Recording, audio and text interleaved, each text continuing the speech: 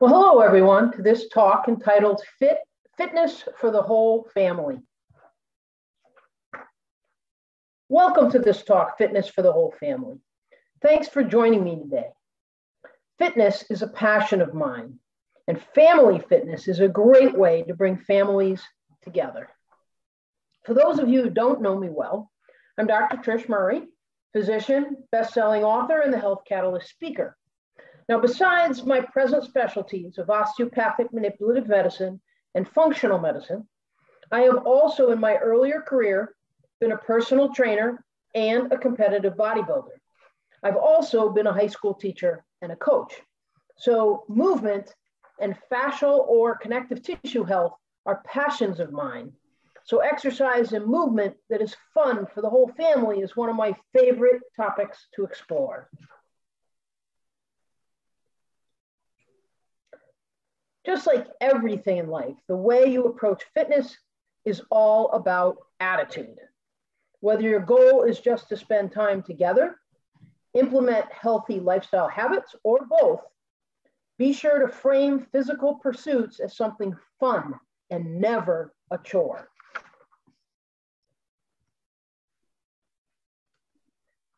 Physical activity is just as crucial to a healthy lifestyle as healthy eating. Just as you should with food choices, be sure to apply variety, balance, and moderation to your fitness. For variety, choose different activities to move different muscle groups. Find balance in your physical activity plan based on benefits. For moderation, move enough to keep fit without overdoing it. Don't forget to encourage your kids to seek out activities based on their interests and be creative. I can't say that enough. Be creative. Now let's review some of the physical activity guidelines for different age groups. So physical activity guidelines from the United States Department of Health and Human Services. Now for preschool age children, ages 3 through 5 years, the guidelines are pretty open in that preschool age children should be physically active throughout the day to enhance growth and development every single day. But you notice that's a pretty general statement. Now, the next age group, physical activity guidelines for children and adolescents, ages 6 through 17 years, is children and adolescents should do 60 minutes or more, so they should do 60 minutes or more of moderate to vigorous physical activity every single day. It's important to provide children and adolescents opportunities and encouragement to participate in physical activities that are appropriate for their age, again, that are enjoyable and that offer a great deal of variety. Now, what are the physical activity guidelines for adults? Put out by the United States Department of Health and Human Services, the recommendations for adults are: adults should move more and sit less throughout every single day. Sitting, if you didn't know it, is now equated to smoking as a definitive health risk. Now, for the specific recommendations are for substantial health benefits. Adults should do at least 150 to 300 minutes. That's 2 hours and 30 minutes to 5 hours per week of moderate intensity. Or if you step it up a notch in intensity, you can do less. So, or 75 to 150 minutes, which breaks down to 1 hour and 15 minutes up to 2 hours and 30 minutes. Again, folks, this is per week, not per day or anything, of vigorous intensity aerobic physical activity. Or you can do an equivalent combination of moderate and vigorous intensity aerobic exercise.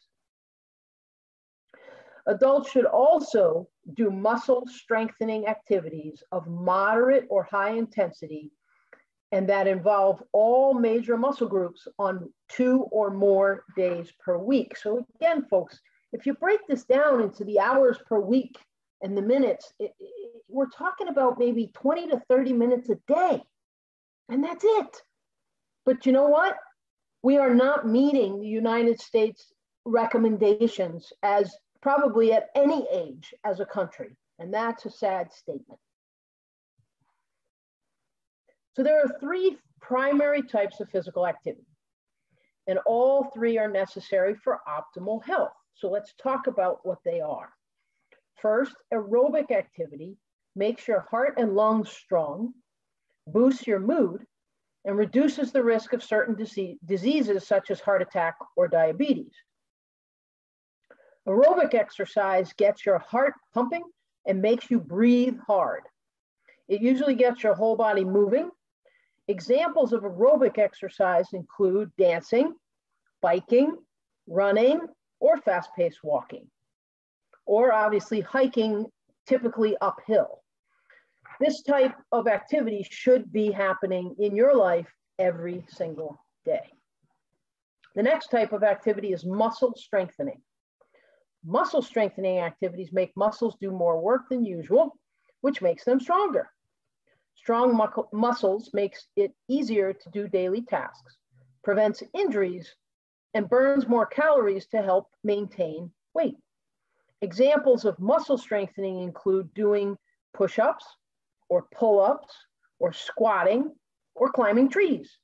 This type of activity should be done at least 3 days per week. And the third type of physical activity is bone strengthening. Bone strengthening activities push on your bones to make them grow, and they get stronger and help protect against osteoporosis, which is something obviously as we're getting older, we need to be concerned about. Examples include skipping, jumping rope, running, playing a sport like full court basketball, or even doing aspects of gymnastics. This type of activity should be done at least 3 days each week as well. Now, school and community sports teams are a great way to get kids active. However, this usually leaves the parents on the sidelines. And additionally, not all kids and teens enjoy organized sports. To stay fit as a family, plan unstructured activity into your family life. Things like freeze tag, playground fun, backyard sports, and impromptu dancing are just a few examples. I can remember on Thanksgiving this year, my partner and I went to my son's fiance's family. So we were going to a family we weren't that familiar with. But during the afternoon, my son, his fiance, myself, my partner, and her father were out in the backyard throwing a football around. And then we had a football and a Frisbee all going at the same time. And we were all in a circle just throwing the ball, and you had to pay attention because you never knew which ball or Frisbee was coming at you. So this is unstructured family play. And what a great way to get to know people you know and interact with family, but also to get to know people you don't know that well and to make a connection. Make yard work a game. You can turn any mundane chore into a game of who can finish their task first. Cleaning the yard of leaves or shoveling the driveway is a great way to spend time outdoors while being active. Make it into a game by adding some competition to the mix. And again, of course, fun competition. Set up a scavenger hunt. This is a great way to get the kids excited about moving, and they won't even realize they're getting physical activity. You can do it as a family, or you can get other families in the neighborhood involved too. Make a list of items to find or collect, pair up, and see who can collect all the items the fastest.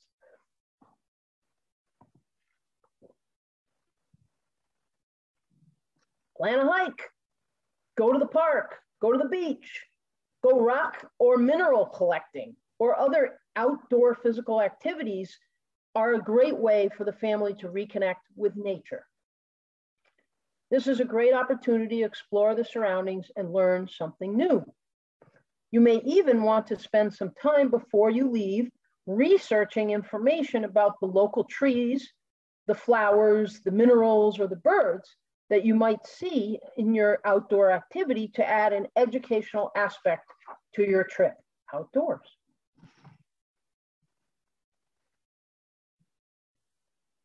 sign up for a local event and train together as a family.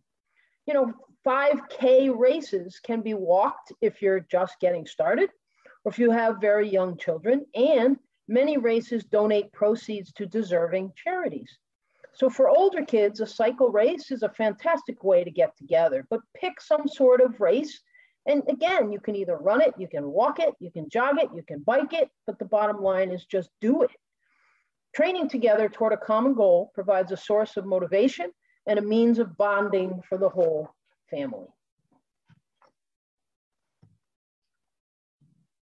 Turn Friday nights into a weekly game night or an ongoing dance party.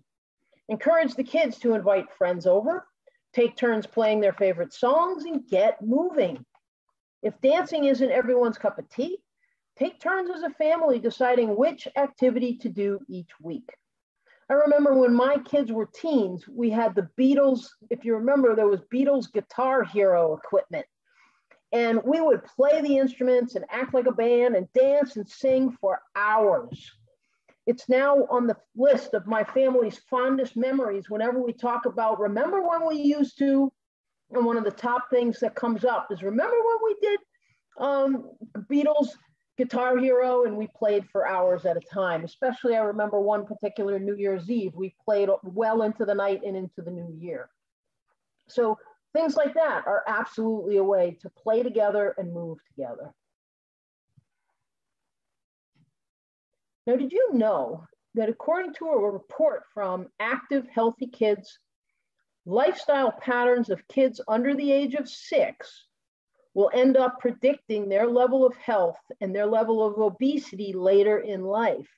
So from the time we're born until we're 6 years old is an extremely important time for setting the patterns for the rest of our lives, folks. Parent-baby exercises are a great way for parents to stay fit while also modeling healthy behavior for the little ones, whether they're your children or your grandchildren. So here are a few moves you could try. The first one is called baby lift. You could lay on the floor and hold your baby or your grandchild, baby grandchild with both hands. Begin with the baby on your stomach and then push your arms up relatively quickly, but controlled, of course, lifting your baby into the air over your chest. And obviously smiling and meeting eyes with them and playing. Now, then you would then bring your both arms down slowly until your baby is close to your stomach, but maybe not quite touching. And you could do this multiple times, do it multiple repetitions, as many as 10 to 15 times, as much as you feel safe and your baby is enjoying it. Another exercise is push up peekaboo. We all know peekaboo, but let's add some push-ups to it. So the way you can do this safely is, of course, get on your knees with your baby underneath you laying on the floor. So you can both see each other and meet eyes. Now, what you're going to do with one of your hands is cover one of your eyes. And so you're doing the peekaboo thing. So you're blocking one of your eyes. Then you're going to lower the top half of you with your other arm down near your baby's face and surprise your baby with a peekaboo, revealing your eyes. You both laugh, of course, and giggle, and then you raise yourself back up. And of course, you could be alternating hands, and you could do this multiple times, maybe as many as 10 repetitions. And the third option would be something like baby weight squats. Hold your baby in your arms, hands, or in a wrap. Stand with your chest held up and out, and with your legs shoulder width apart, drop your buttock back and bend your knees into a squatting position. And then, of course, come back up to standing and repeat. Again, as many times as is comfortable for you, keeping you and your baby focused and is safe.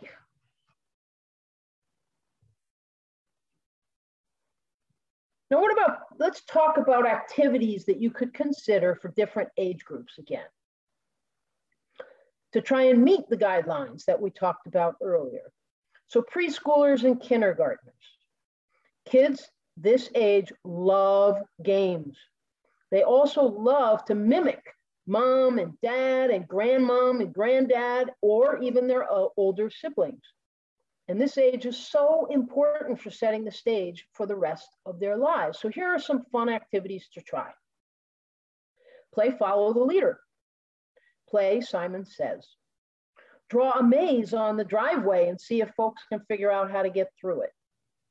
Imitate different animal walks or animal movements.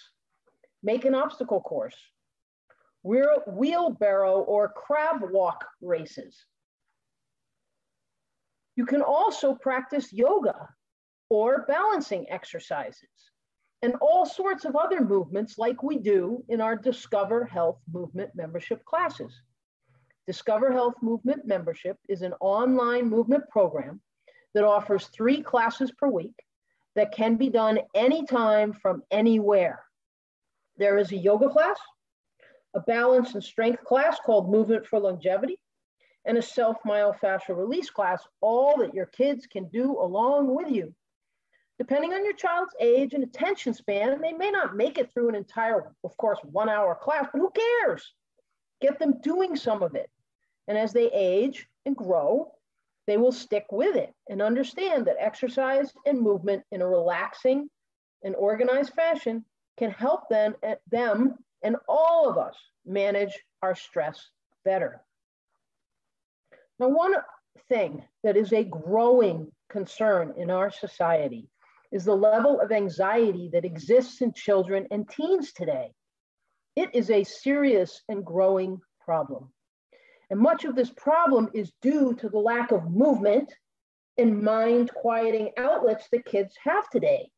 So much of their time is spent on technology and not moving or interacting with their families or their friends. Make an effort to model for your children and engage them interactively in breathing and movement programs, and it will become a positive part of their lives for the rest of their lives. Discover Movement will enhance your mobility, build strength, improve balance, and enable you to move with confidence and ease. To register, please visit our Discover Health online shop at members.discoverhealthfmc.com. What about school-age kids? Now, this group exhibits a little more coordination and typically have longer attention spans. Getting them excited about physical activities by planning adventures is the way to go. Weekend bike rides, backyard frisbee, ice skating, swimming, or rollerblade hockey. You know your child's skill level, so plan accordingly. What about the tweens and teens? Teens may be the toughest age to get excited about family time, of course, but make sure to incorporate their interests into family physical activity. Do what they want to do, not necessarily what we always want to do as the adults. While the goal is typically to put down the technology, this may be a good time you might want to use technology like high-tech tools like Wii Fit to help integrate child's interests with a more active lifestyle.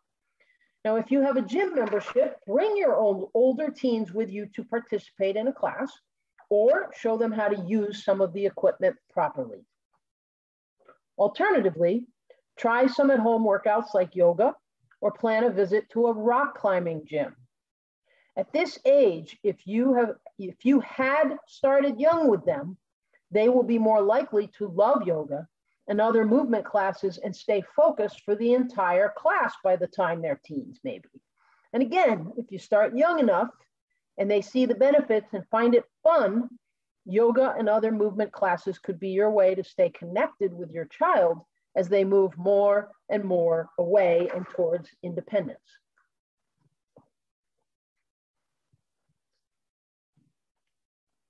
Now, it's important to round out, of course, a healthy lifestyle with healthy eating.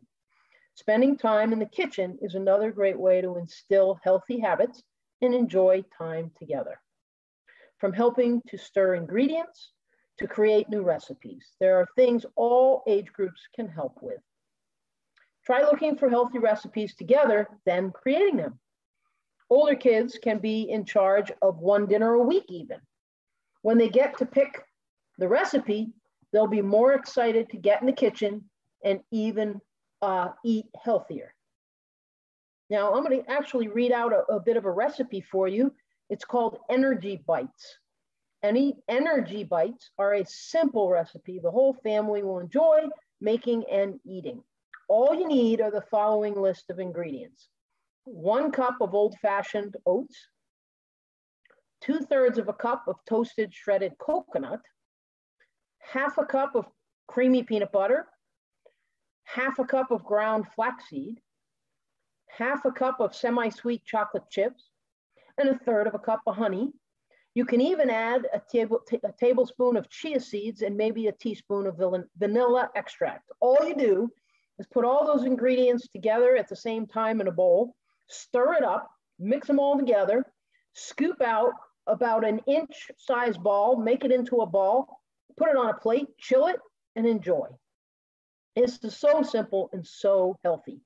Now, along with all the references for tonight's presentation and all my presentations, we will post this recipe and all resources in our Discover Health Facebook group tomorrow, as we do with all the resources for all of my webinars.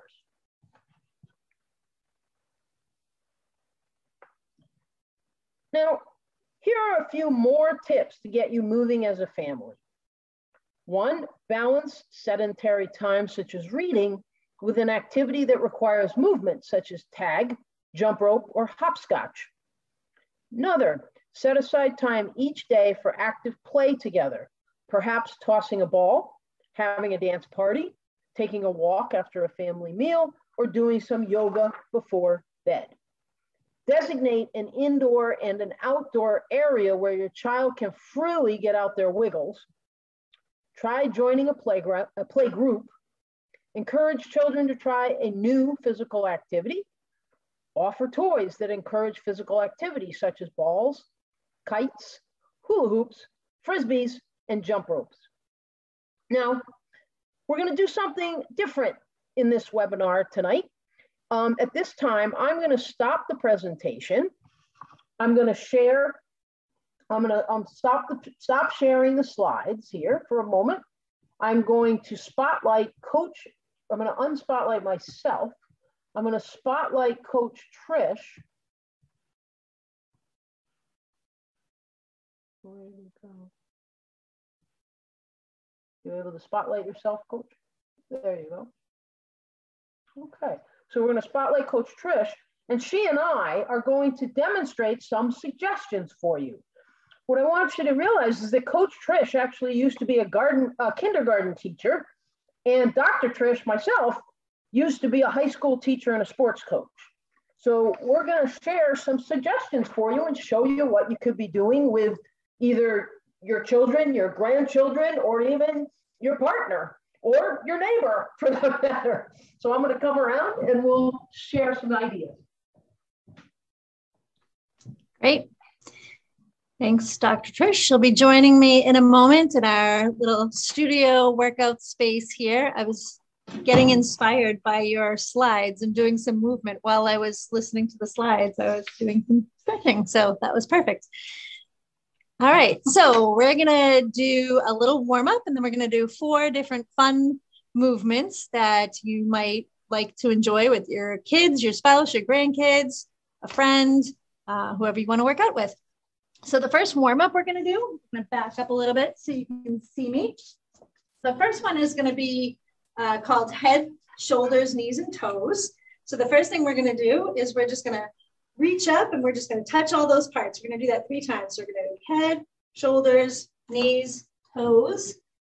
Do it one more time. Head, shoulders, knees, toes. And then just like the refrain of the song, we're going to do knees, toes twice. So we're going to do head, shoulders, knees, and toes, knees, and toes. All right. Can I follow directions? So next, we're going to do a little variation of head, shoulders, knees, and toes. We're going to hit all those areas, but in different ways. So I'm going to start, and I'm going to pick away, and then Dr. Trish is going to have to follow, and then she'll pick away, and I'll follow her. So you can create a little game of, you know, monkey see, monkey do, or I go, you go, whatever you want to call it. So I'm going to do head, and then nod my head. I'm going to do shoulders, do a little shoulder roll, Knees, I'm gonna do high knees. And toes, I'm gonna do a little toe / ankle roll. That'll be my knees and toes. So go through that one more time. Head, shoulders is a test of my memory if I can remember what I did. Knees, high knees, and toes. A little balance there. All right, so your turn. You pick one. All right, I gotta do something. So let's go right to left this time. Head. And let's circle around, shoulders, one way to the other. And then knees, let's round the way, go the other way. Nice. And then toes, let's go up on our toes. Oh yeah, it's a good toe stretch. All right, should we do that one more time? So I remember. Side to side. All the way around. Go the other way. Round the knees. Round the knees. Round the knees. And toes. And toes. I like it. All right, so that's our little warm up. Next one we're going to do is called over under. So you can do this either in a chair or on the floor. So you're going to start on the floor. Okay. So your partner is going to get on the floor. If you don't have a partner, you can just pretend you have a partner and do over under. Okay. So arms out like T. I'm going to go first over. And second under.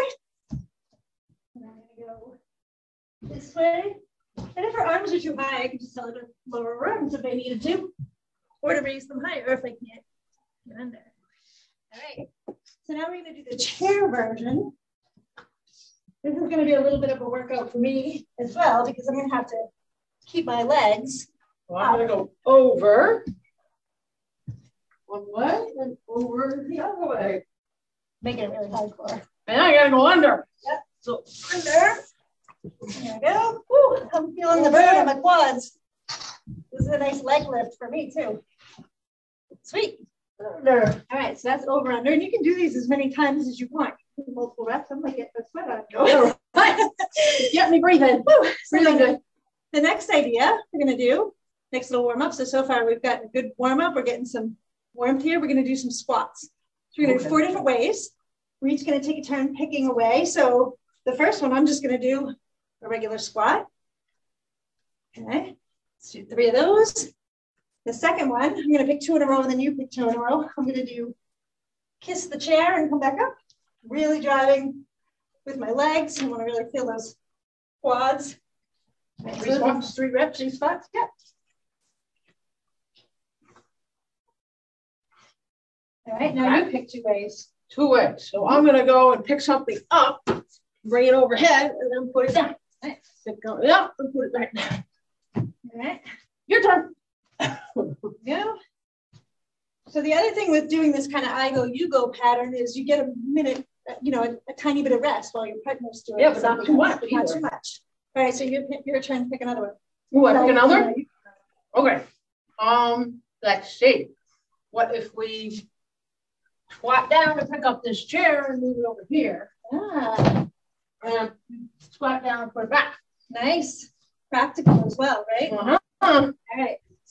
This is a little bit of good back position, as you notice. Dr. Trish knows her stuff with the back position. Just good, nice posture there. That's a good one. I like that. So all of them, made us use our muscles in a slightly different way. So the last one, actually, we got 2 more.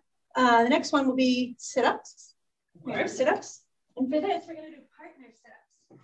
So you're both going to sit down facing each other. Now, if you don't have a partner, you can hook your feet under a couch or under a bed, or you don't even need to hook your feet if you don't have to. But if you need it, your partner can step on your feet like that, or they can hold your feet while you're doing your sit-up, if that makes it easier. See, so I can hold her feet to help. Now, depending on how heavy your object is, ours is not heavy at all, you could get a little overhead workout with the upper body by having, say, a small weight or an object that's a little bit heavier. And of course, the momentum of your arms helps you go down and come back up. So yeah, this one's really fun, and you kind of forget how many you're doing when you get a partner. Always nice to do exercise with a partner. Because again, you don't realize how much you're working because you're having fun with someone else and you're focused on your interaction with them. Yep, so the last one, we're going to sit back to back. So we've got all kinds of different planes of motion. We've gone down and back and These you could also do in a chair if you wanted to sit back in a chair, and we're just going to do a twist. So we're going to pass this object. Of course, you don't want to drop it, and you don't want to go too fast because you might get a little dizzy. Or if you want a bigger challenge for your vestibular system, you could go faster. All right, now we're going to switch direction. Whoop. We're winding up one way, and you might find one side is tighter than the other. Right, it's harder to go one way than the other. All right, now we're going to go one up overhead. Whoa, overhead. Where is it? All right. So that's our little partner workout for tonight. Just a few ideas that you can play with. You can do all kinds of variations. Awesome. I'll go back to the slides to finish up our show. Sounds good. All right. So hope you enjoyed that. If you've got any questions or comments, or maybe different variations that you tried of any of our movements, or other suggestions for folks, feel free to put those in the comments. Thanks so much, and we'll see you later. And so let's finish up the presentation. I hope you enjoy that live demonstration with Coach Trish and I. So home lessons is another completely different idea you could consider. Scheduling lessons in your home is another way to get the whole family involved in physical activity. For example, if you have a pool, schedule a few swim lessons. Introduce the family to yoga and other movements through, again, our Discover Health Movement membership, which is all online. Or ask a personal trainer to come over and help you create an age-appropriate obstacle course. The options are limitless. Use your imagination and be creative. It can be hard to find time for fitness in our busy schedules. However, fitness should be a priority as part of a family living a healthy lifestyle. If you make fitness a priority, your kids are more likely to do the same. Again, modeling is so important. Make it a habit to incorporate physical activity for you and your whole family every single day. Now, again, at the end, tomorrow in our Discover Health Facebook group, I always ask my staff to post for you all the resources that were used to put this talk together. So if ever after any of these webinars I do once a month, you're interested in getting further information and going to these links on your own, we post them for you in our Discover Health Facebook group.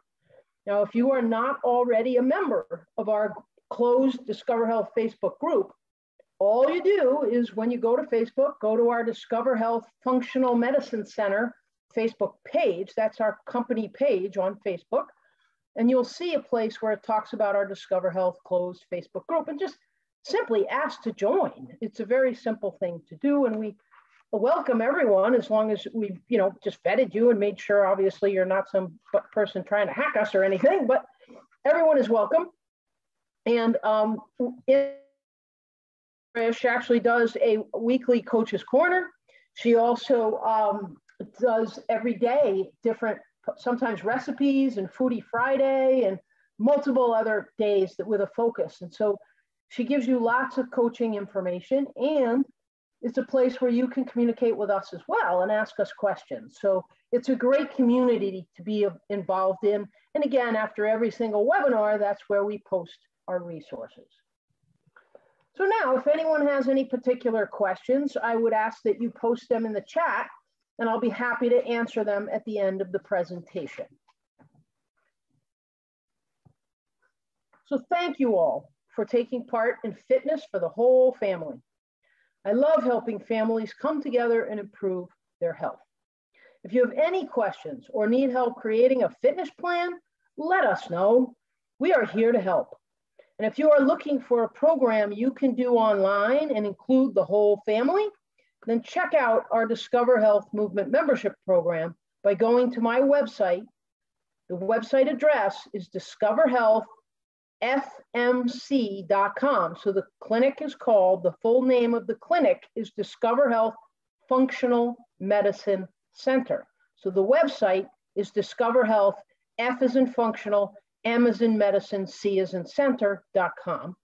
And when you get to the homepage of the website, literally just below my image, on the homepage is the link to all about the Discover Health movement membership.